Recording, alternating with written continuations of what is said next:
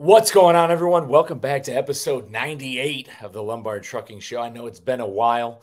I do apologize. It's been busy here ever since the transition. We've been running and gunning, heavy on the recruiting side, heavy working at Orange Theory. I'll tell you, I'm going to make a whole episode. We're going to talk about what's going on the recruiting side of things, because let me tell you, just like the rest of the economy, man, things are just not too pretty. It's tough out there. It's a tough market for everybody. But a story for another time. Got a fantastic guest I'm bringing on today. Discovered him on TikTok. He's got a fantastic channel. He's a prior Marine, fellow Marine, right alongside with me.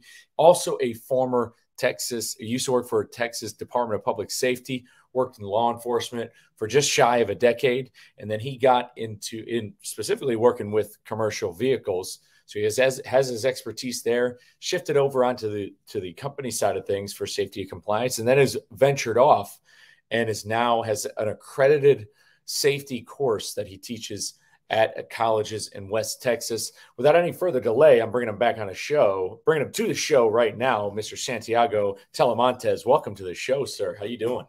Thanks, Mike. I appreciate you inviting me on, man. I know it took a little bit from when we connected, and I never got a chance to ask you, but do you remember which TikTok you saw that you ended up, reaching out?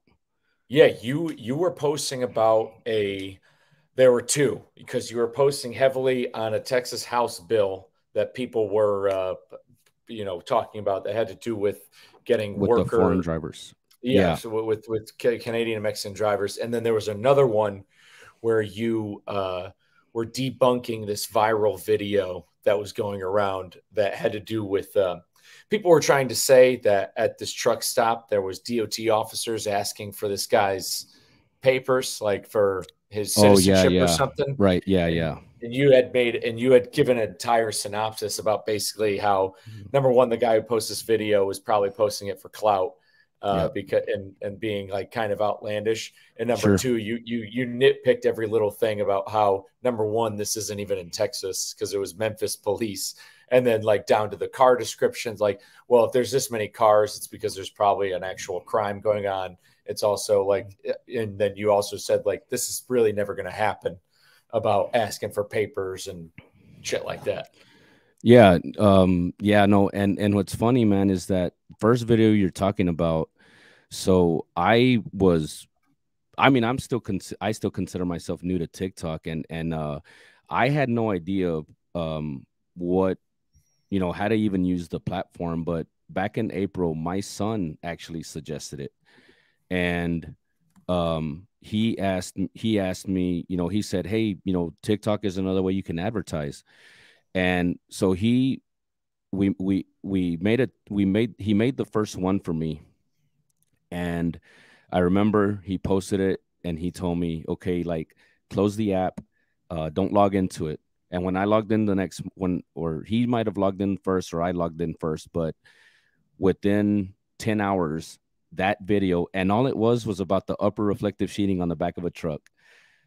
And I think it was at like 27,000 views or whatever. And he's like, bro, what the hell's going, like, how do you have it? I'm like, I don't know, man. What do you mean? Like, I don't know how this thing works. And I think within 2 days, it had gotten up to like, you know, 200,000, somewhere around there. And that's the very first one. And I'm brand new. Like, I didn't even do it. He did it for me because I didn't know how to do it. And so from then on, I was like, okay, I guess like this somehow works. And, I haven't, I've got to use it here and there, like it's, I'm kind of like you, like I get tied up. I'd like to make more content or whatever, but, like I was telling you before we got on, man, I knew that when I started doing these things, it was going to turn into, the public thinking, oh, well, this is a free resource. So anytime I have a question, I can just ask this guy. And I'm like, no, man, like I'm a business, like I don't just answer everybody's questions. Otherwise, I'd never make a dollar. And, yeah, that house bill you're talking about, just to elaborate on why, like, so being novice to the platform, two of my students sent me a screenshot of where somebody had like downloaded it and posted it on their TikTok, and it had like hundreds of thousands of views, right? I'm like, how the fuck did they do that if this is my video. Well, I didn't know that you could turn off the downloads, so all those views that it got, I didn't get the credit for it. I didn't get I had some followers from it, but I didn't get the views. And so right away I went into my settings and I turned off the ability to download them, because I'm like, no, man, don't build yourself on something that I did. And I really didn't expect that many people to watch it, but because it's such a prevalent problem with these Mexico drivers being used, I guess there was a lot of companies worried, but they shouldn't have been, because those drivers should have never been working in the first place, and that's what led to, the low cargo rates. And I can tell you how directly it affected me. So I've done that compliance manager course in Laredo more than anywhere else. I didn't do one of those classes this year on the border. In El Paso, Laredo, down in the valley, I did it. I didn't do it one time.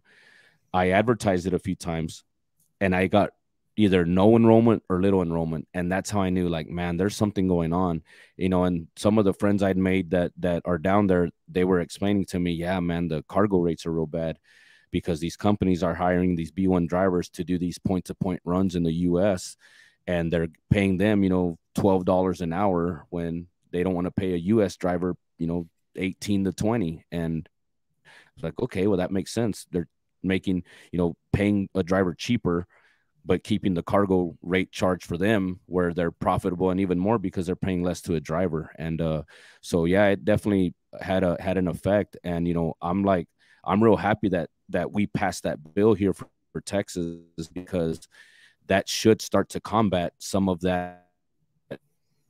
But there's two scenarios, man, that are going on. It's primarily the companies that are hiring those B1 drivers with that permit, right? So they have a Mexican CDL, but the B1 is the actual, like, visa to be here, to be able to come into the US. And there's that situation where, instead of just doing an international run from Mexico into the US and back, they're delivering in the US, and then they're picking up another load in the US, delivering to another US, and then back. And what I was trying to explain in the video is that, as a DOT officer, if I pull that driver over, all I can make sure is that they have the proper license. I'm not immigration. I can enforce that that the point-to-point rule. Like, I can't do that. And I got a text. I wanted to share this text with you on this, because I got a text from a listener of the show. Yeah. And it has to do with what you're saying. He said, I interacted with an immigrant from Portugal yesterday who was employed by a Chicago-based carrier leased on with Super Ego, huge piece of shit company. He spoke no English. He had a Mexican driver's license. He was speeding through Lovell, Wyoming. A state cop shut him down for not having a logbook, and he worked for a salary of $450 a week. And he said that I'm friends with a townie, and he tracked down the trooper after dinner. Like most cops, they knew that this person was probably an illegal alien and had a fake license, but the state doesn't really have any ICE jurisdiction, so he's still driving. And I believe that. Yeah, and that's a problem, like, and even here in Texas, right? As a state trooper, if I pulled over a driver, the only thing I could enforce was that they have the proper license to drive the combination or the truck, right? I'm not immigration now. Where I was down in Del Rio, if I had a situation where I pulled over an illegal driver, I could just call Border Patrol, because they're all over. I mean, it's a bordering county, right? I don't know if you remember, but Del Rio is the city where the 10,000 migrants were trying to cross over a couple years ago, like, where that situation was happening. And that's where I was at, that's where I was stationed at. But anyway, the other scenario that goes on is, you can't have 7 million people that have come into the US, and you don't think not one of them has a CDL. But what they're doing is that this influx of the immigrants from even other countries, they're getting their Mexico CDL, right? Because Mexico has a really lax process with getting what they call an LFC done. but it's the equivalent of a CDL here in America. And so they come here illegally, but they're still driving with that Mexico CDL, because, here in the US, because of NAFTA, you can drive with a US state CDL, Mexico CDL, or a Canadian CDL.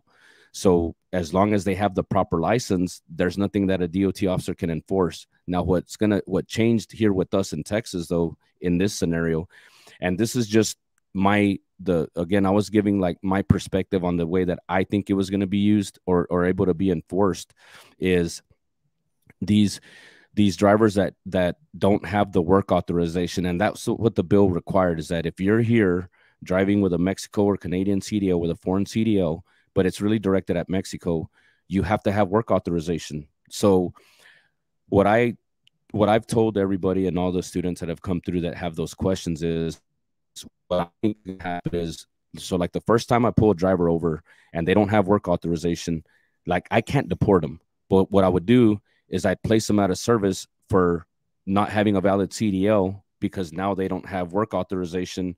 So it invalidates their CDL, and put them out of service, right?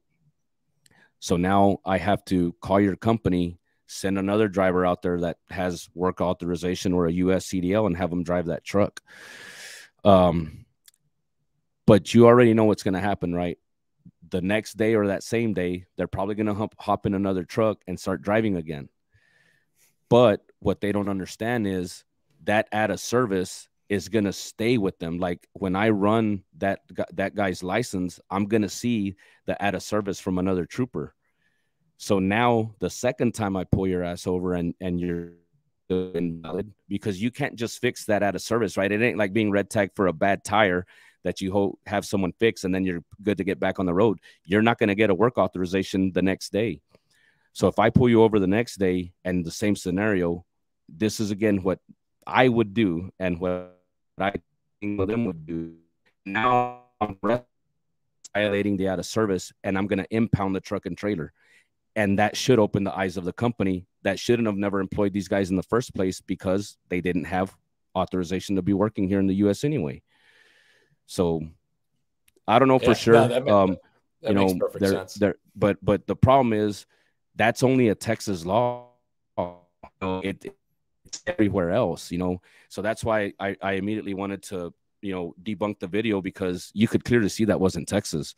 And, but you have other people that'll watch that video, especially in the Hispanic community, and it'll cause ruckus with them. But it's because some dude's just posting a bullshit video trying to get views or whatever. And, so that's why I kind of felt compelled, because I'm like, dude, don't believe everything, especially when it's a driver. Like, come on, dude. And what I was trying to say in that video too is that, like, that truck stop parking lot is private property. I can't go pull over a truck in the parking lot, right? Like that should. Does that mean that it might not happen at times? Yes, because I know, like I told you earlier, there's a lot of people that shouldn't be doing that job. But I'll tell you a scenario, Mike, that maybe you would have appreciated it if I was to stop you, right? So like I would roll through the parking lots, right? Because I'd see, man, is there anyone here that got hazmat? Because I need a hazmat inspection or whatever. And if the driver was outside, I'd say, hey, look, man, I'm going to do an inspection on you. So we can either do it here in the parking lot, or you can get, as soon as you touch the blacktop when you leave the parking lot, I'm going to pull you over. So what do you want to do? Right. And most of the time they're like, fuck, man, just do it here. All right, cool. So, but that's a different scenario, right? That's different than I just drive into a parking lot, start knocking on doors. Hey, man, I need to see your paperwork. Like that shouldn't happen. If that happens, if that ever happens to anybody that listens to this or watches this, get a hold of me and I'll coach you on what to do, because that's now you're getting into kind of borderline Fourth Amendment rights violations, because those rules aren't enforceable on private property. So you're not. I remember hearing a while back about like that there was, I don't know where it happened, about DOT inspectors going and waking up drivers that were asleep or whatever. Like, dude, I mean, that kind of stuff like shouldn't be happening, man. Those kind of practices are what give, those guys a bad name, but it's because, like I said, man, there's a lot of guys that shouldn't be doing that. You No, know. for sure. Yeah. Let's backtrack. That's how I Sure. discovered you. So you joined the Marines right out of high school, right?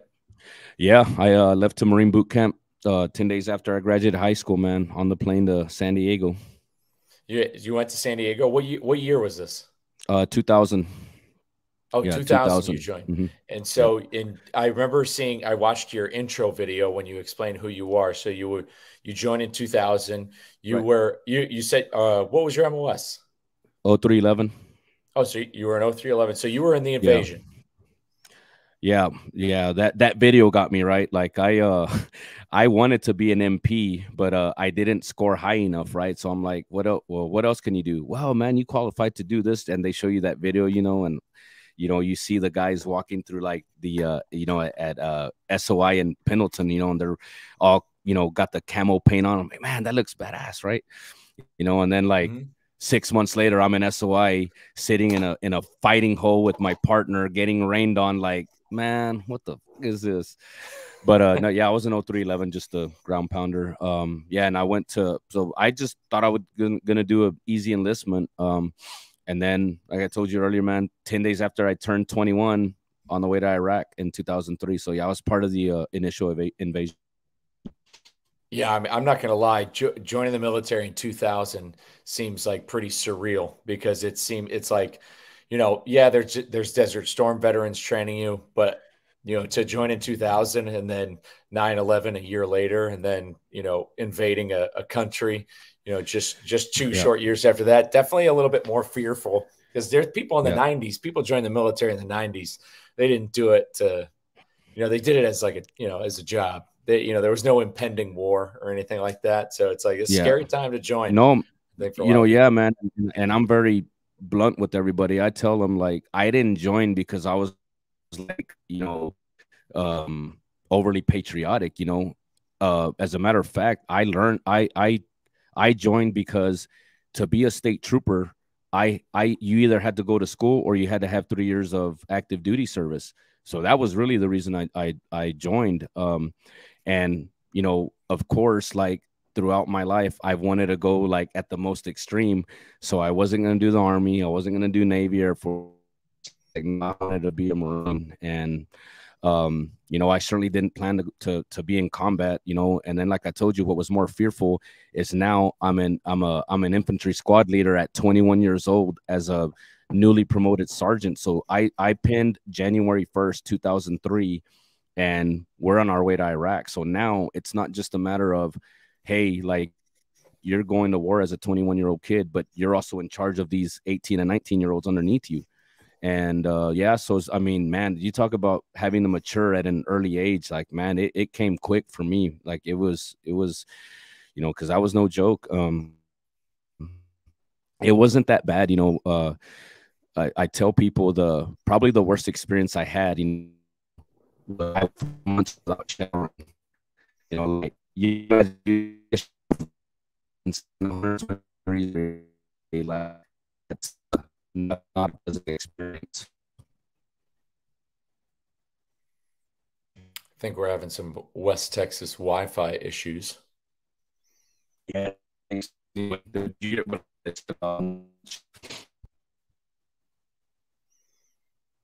We're gonna wait for the internet to kick back on. We got some West Texas internet issues. He's back. Yeah. Get some issues. Yeah. All right. Yeah. If it does, man, let me know. If it does it again, let me know, and I can try to switch back because the Wi-Fi connection for the hotel is strong. It's but Yeah, you're coming in a little yeah. robotic.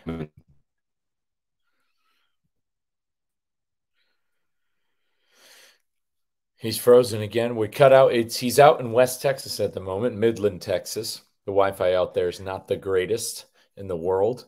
No, it's not. Santiago, yeah, if you're out there, if you want to switch back to Yeah. the hotel Wi-Fi, we'll keep this going.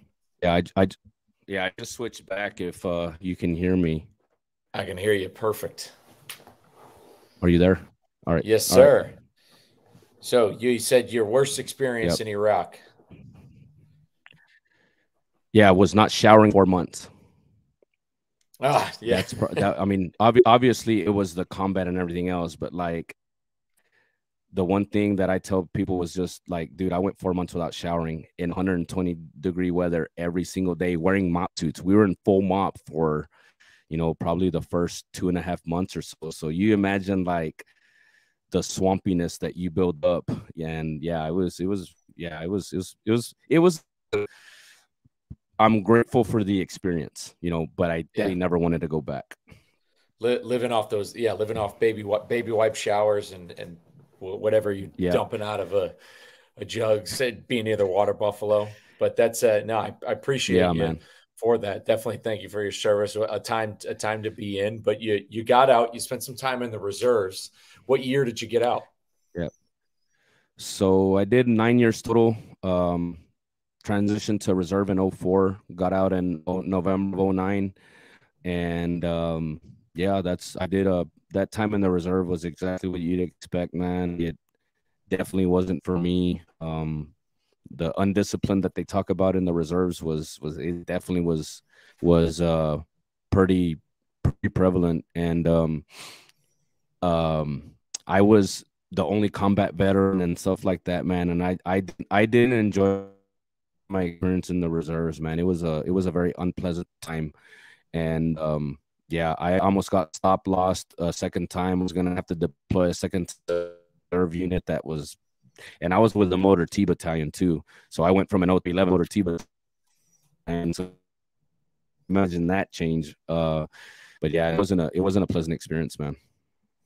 Yeah, I got you. So during this I was time in the also it was reserves, also it was yeah, and it was like right on the borderline of where you started getting like the millennial Marines, the entitled Marines, that didn't didn't like stand at parade rest and stuff, little things you get on active duty. Like I could already start seeing the transition of like the respect. So yeah, I wasn't yeah. gonna last much longer.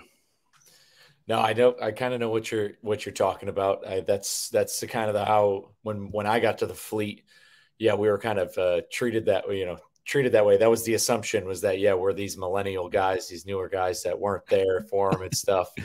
I Yeah. know exactly what you're talking about. Now, during your time in the Marines, is that when you joined law enforcement? I was already a reservist when I joined. Yeah. So as soon as I got off of active duty, I started going to school. I I tried to get into the highway, but right out of Marine Corps, I didn't get in. So I started working for the state actually as a correction officer at the time while I was going to school. Um, I have a degree in math that I haven't done anything with to this day. And yeah, and then eventually when I had like the experience of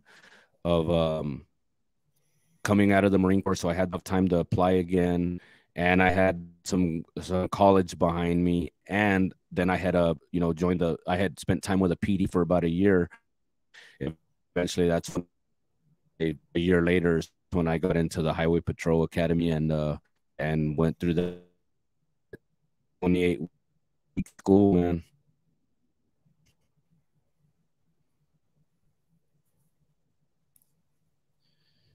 The internet, There, West Texas internet. I'm the still internet's here. horrible, man. Yeah, no Yeah. worries. So So no, you, so yeah, go I'm on. my bad, dude. So yeah, no, I had gone to school, had my time in the Marine Corps, and then I got into the Highway Patrol the second time I applied and started that 28-week recruit school, and spent a year Highway Patrol, transferred over to the commercial vehicle side. So really, so that to get to highway patrol, that's a 28-week course just to work for Texas DPS on the highways.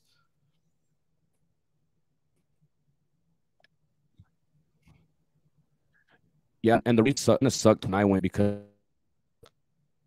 I had already been through this. It even back. I think now still it's a 20-week course. So the people that through the recruit school, everybody goes through it like you're brand new, like you've never been in law enforcement. The only advantage you have is if you already went as someone who was licensed, you didn't have to take the state exam, but you still went through the 28 weeks. You get a week break in the middle, but it wasn't actually 28 weeks of training because you get a week break in the middle. But yeah, it's a long process, man. It's a long school, man. No, that's awesome. So 28-week course, you're out on the highways, and then you went from the school right into commercial motor vehicle enforcement. No, so when you graduate, everybody has to be trained as a basic highway patrolman. Some guys go in guaranteed that as soon as you come off of the training program from highway patrol, you go right to the commercial vehicle side.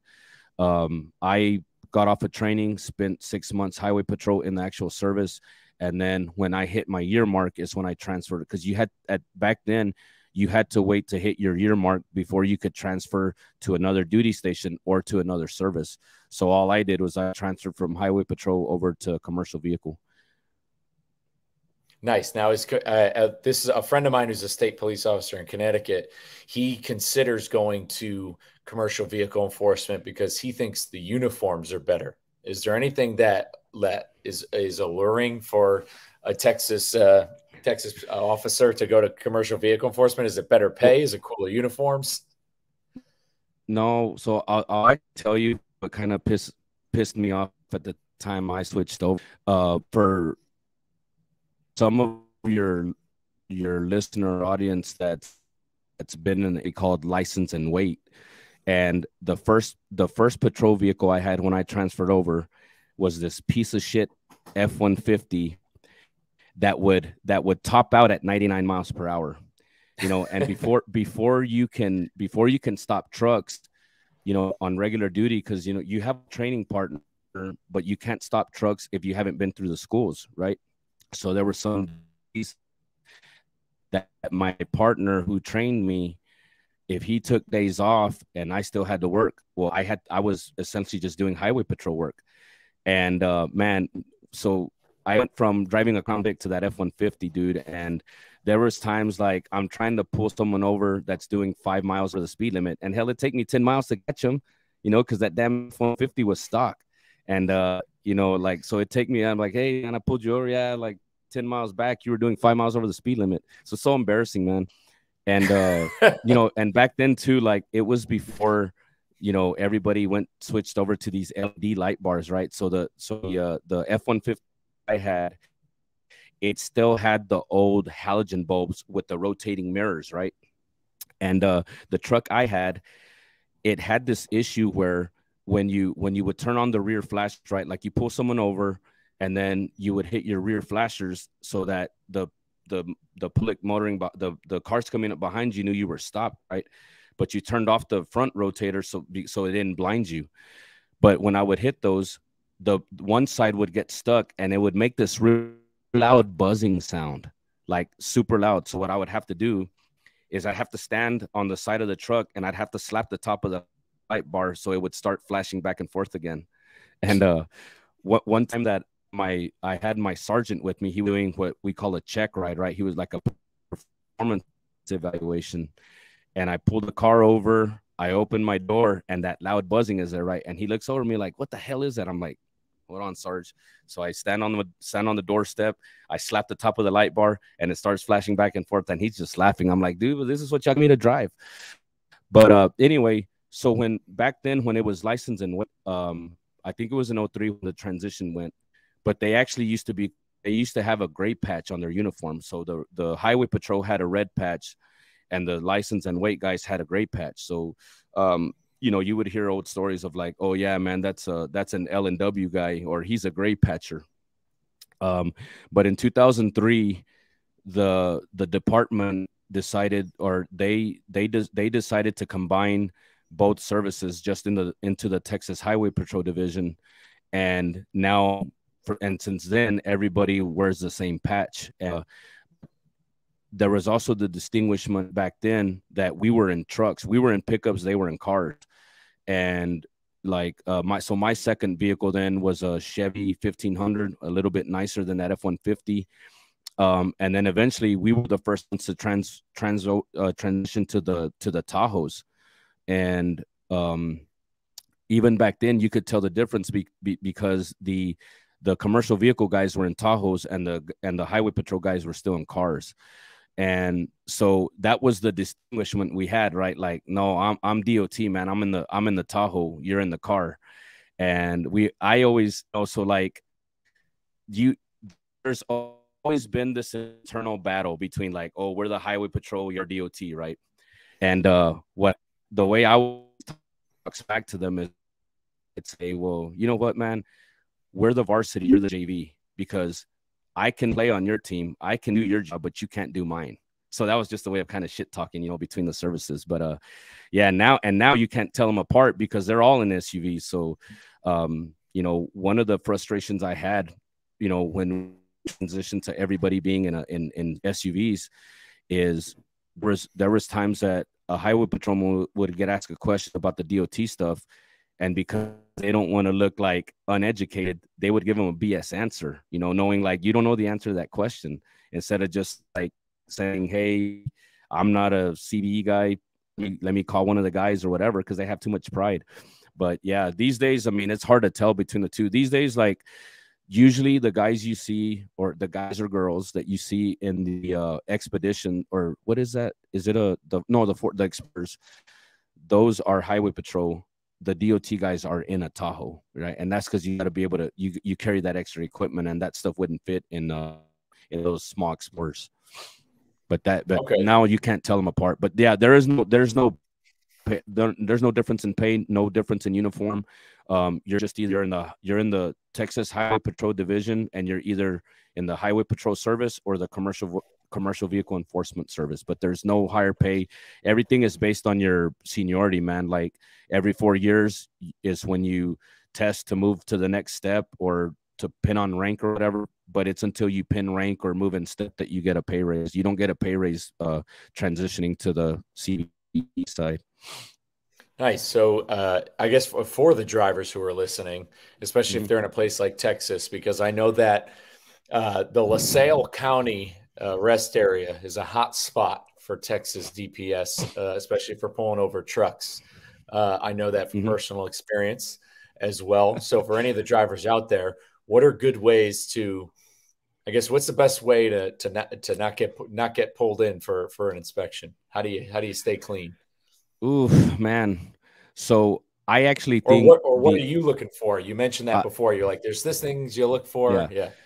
yeah. So real quick though, I actually think the scale house in Medina County, 35 between San and Laredo, is actually that's the one that I hear is more notorious than anywhere else. But Oh yeah, that anyway, specific scale houses. Yeah, but I yeah, the know scale I house, just yeah, yeah. it's in Moore, Texas. Just it's in Medina County and Moore. I actually used to go there to do my bus inspections because they had the pit. But anyway, man, there's not really anything that stands out. Like after a while, you kind of get to know who you should stop and who you shouldn't. And you everybody like everybody talks smack about like CR England and Swift and Landstar, right? But I tell you what, you pull them over, you don't find equipment. They may have an inexperienced, crappy driver, but their equipment is immaculate, man. You look at like HEB, Coca-Cola, JB Hunt, you don't find you waste your time pulling those over, man. But the myth about like, oh, my truck's dirty, they pull me over. No, that's not true, man. Like to me, if a truck is dirty, that's a working truck. But there are some things that'll stand out. I mean, dude, it doesn't a trained eye, like a piece of junk, you see it. Like I'm sure even you might going on the interstate, there's a truck that passes you and you're like, man, if I was DT, I'd pull that thing over. So there's anything that really stood out for me, man. It was just a matter of like, if that truck looked like crap, or I can already see multiple violations like the sheet, or I was going to pull it over. But there's not really, not everybody has, some people have their pet peeves, but one thing that always stuck out to me, we did talk about the reflective sheeting. Like if I saw reflective sheeting violations, I already knew, man, this guy might need to be educated a little bit. So, but not anything, like will really stand out. No, I take that back.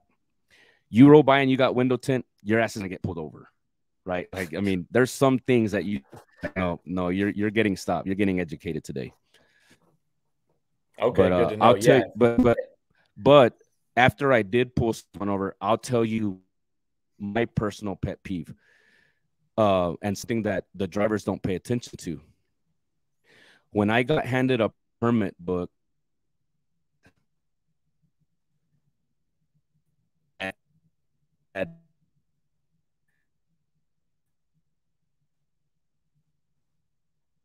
expired, it does expired insurance cards, expired registrations. That's when time in.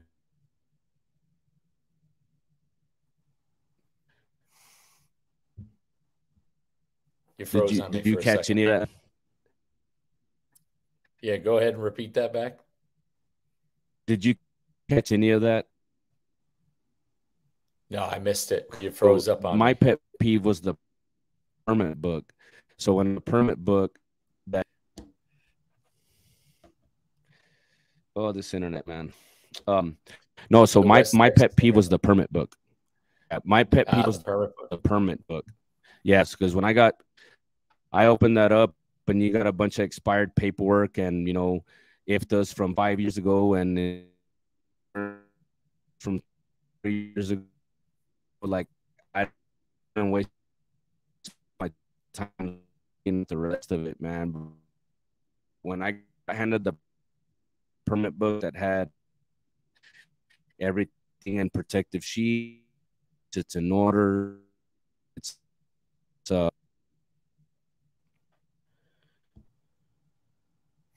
Yes, yeah, yeah, you were cutting out a little bit, but the permit book itself is the most important there.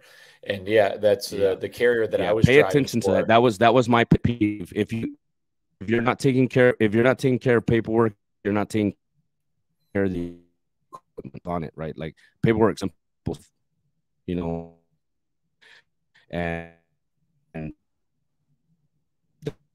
that's one of those frustrating violations on the company side, man. The driver leaves the yard, they got an inspection when if they check the book before they left.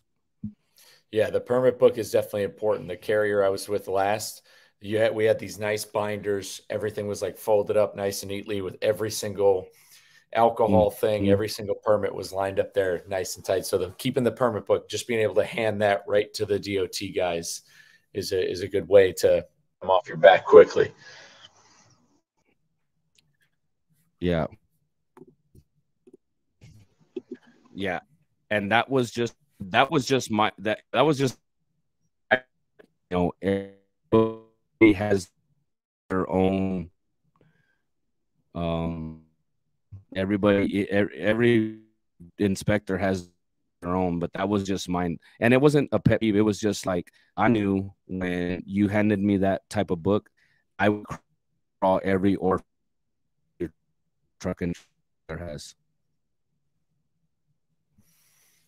I gotcha. So the permit book is from there.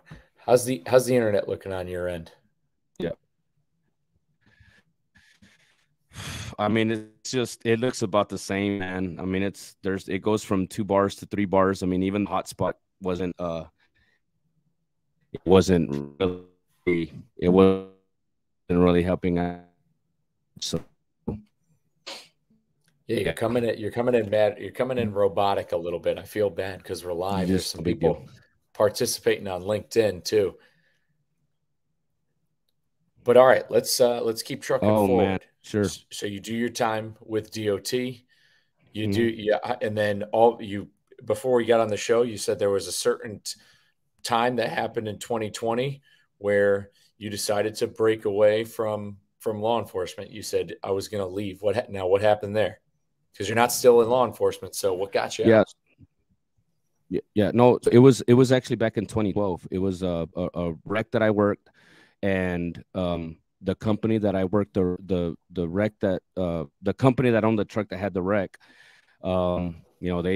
They had reached out to me. I was visiting with one of their higher ups that was down checking on their office in Carrizo Spring Week, and they were the ones that made me offer to come work for them on the company side. And like I said, man, at that time I was at my highest level of frustration with the state, and they just caught me at the right time. Now, what I tell every when I tell them the story that I told you earlier is that it was all God's doing. And like what I'm now is what I was destined to do. Even though when I got in uniform, I thought I was going to be doing that job for 20 years.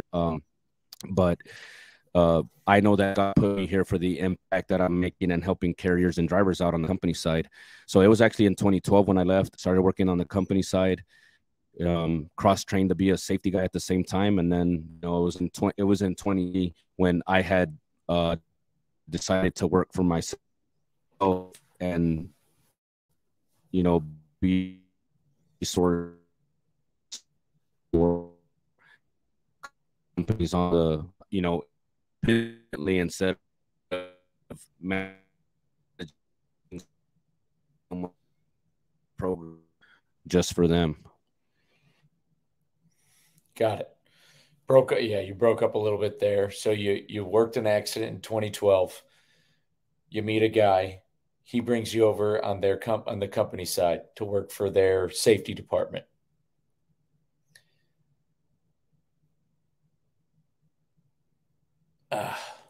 This internet. Well, for those of you guys tuning in live, I do apologize for the technical issues. Santiago's logging off. He's coming back on. So just a little recap here. He spent some time with Texas DPS. He does several years there, about 7 years. And then he was working an accident. We spoke before we got on the show. He was working an accident. It was a rollover, Carrizo Springs. Carrizo Springs is there's a lot of oil and gas down there. Carrizo Springs also has a large detention facility for illegal immigration. And at that crash is when he meets somebody who then recruits him to work for his company. And at that time, he was dissatisfied with his chain of command. This was the story he was telling me. He didn't like the chain of command. Kind of seemed, from what it sounds like to me, it sounds like kind of sounded like a good old boys club. Looks like Santiago is logging back on. We're going to bring him back on the show. Hopefully the internet is all good now. Appreciate you guys.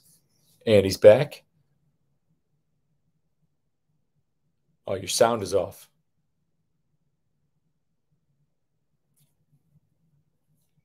Or at least your microphone was off.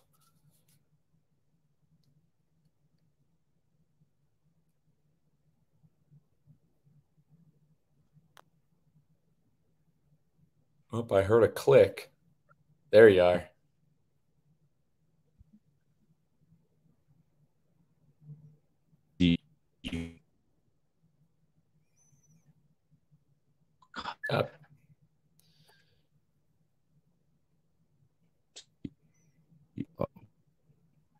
I can hear you now.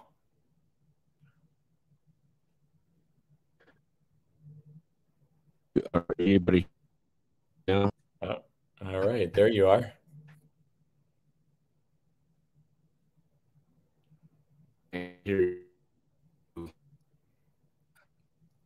This internet is tough. I've had this happen to me before when I was recording with a fellow recruiter too, some weeks ago, where I had the bad Wi-Fi in California.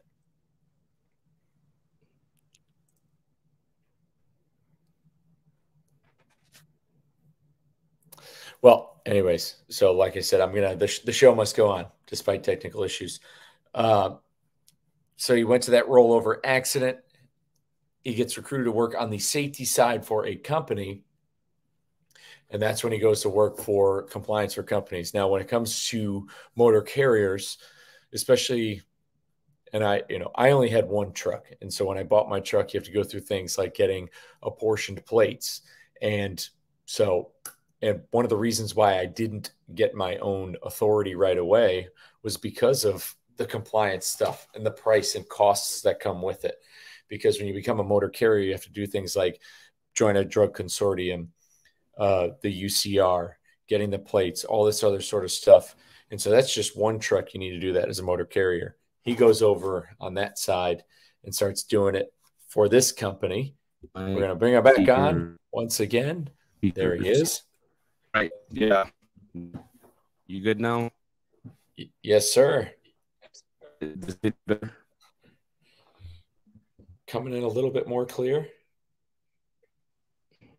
Okay. Yeah, I was telling you that, man, if you had caught me tomorrow, I'd been perfect because I'd be able to the better. It's just a story of if I guess that works out the time.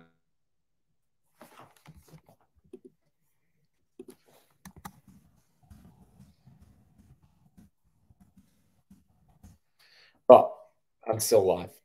We might have to reschedule this one due to some technical difficulties. Talking about safety, but the first half of this show, you can catch it well. He's texting me now. Let's reschedule.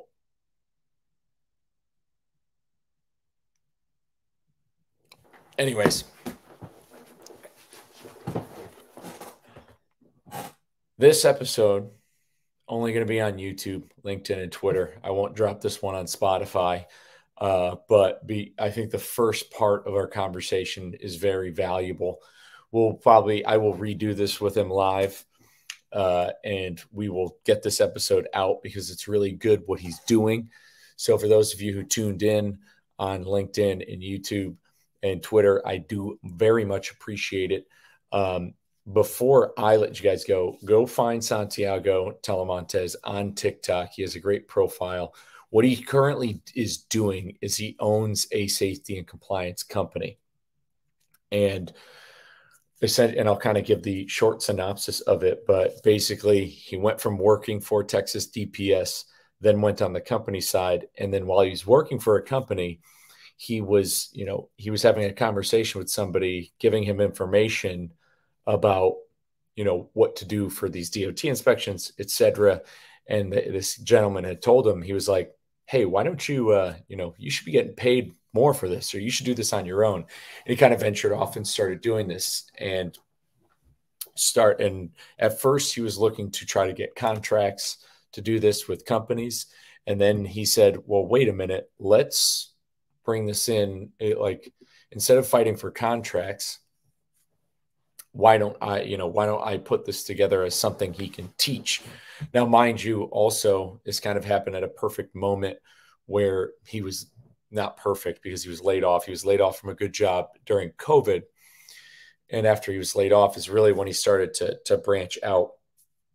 But essentially, that's what he's doing now. He has an accredited course taught at colleges out in West Texas, and he gives these to now hundreds of people. First time he taught the class was very few, and now he gives classes up to 300 people all throughout the state of Texas regarding DOT safety and compliance. And really, the CYA, the cover your ass for going to court. It's really valuable information. It's awesome stuff. I'm looking forward to bringing him back on the show. Hopefully when he's away from Midland, or at least has some better Wi-Fi. But I'm going to keep this recording up on LinkedIn, Twitter, and it'll be on YouTube. I'll get a full episode with him very soon. I'm also going to make another episode. So this isn't episode 98. This was just some fooling around for the evening. But appreciate you guys who tuned in. Stephanie, I see you on LinkedIn. Appreciate you tuning in, sticking out for this conversation. Before I sign off, though, if you guys did listen to all this, he did say if you're a driver out there, one of the biggest things that'll help you in case you get stopped by DOT is having a solid put together permit book. We did this at Warren Transport. They gave you a nice binder with a zipper around it, beautiful. And it had and it was all laminated. You had all your permits nice folded up. You give that to a DOT officer. I did that at the LaSalle County rest area right off 35. And the officer couldn't have been nicer to me. You could tell that he loved to see it because it made his job so much easier. And he was out of my hair in 15 minutes. It wasn't that much. It was just a quick, lights and tires type thing. But anyways, to be continued with Mr. Santiago Talamantez. Check him out on TikTok. Posts a lot of valuable information. He's a very valuable resource. Awesome guy all around. We're going to do this again very soon. I'll catch you guys on the next one. Take care.